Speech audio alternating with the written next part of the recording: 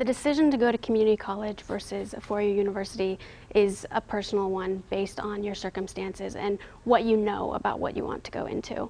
And so I would suggest to a student that they have an idea what they want to go into, or if they don't, community college is a great way to explore that without extra costs and complications. But for me, I knew I wanted to go into philosophy, so I did the research. I would say do the research ahead of time. Know, if you can, what program you want to go into and where the strengths are, and then make decisions based on that. Or if you decide on community college, plan ahead so that your transferring will be easier.